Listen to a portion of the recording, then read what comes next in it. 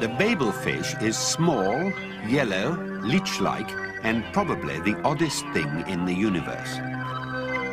It feeds on brainwave energy, absorbing all unconscious frequencies and then excreting telepathically a matrix formed from the conscious frequencies and nerve signals picked up from the speech centers of the brain.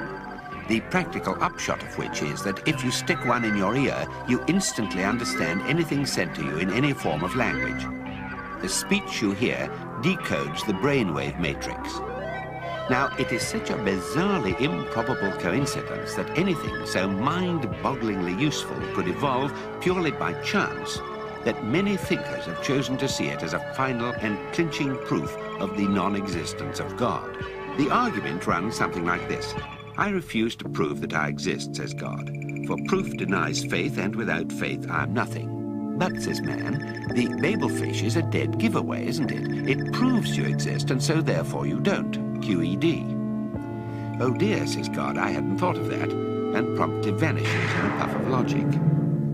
Oh, that was easy, says man, and for an encore he goes on to prove that black is white and gets killed on the next zebra crossing.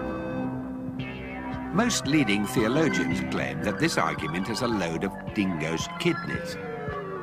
But this didn't stop Ulan Kalufin making a small fortune when he used it as the central theme for his best-selling book, Well, That About Wraps It Up for God. Meanwhile, the poor Babel fish, by effectively removing all barriers to communications between different cultures and races, has caused more and bloodier wars than anything else in the history of creation.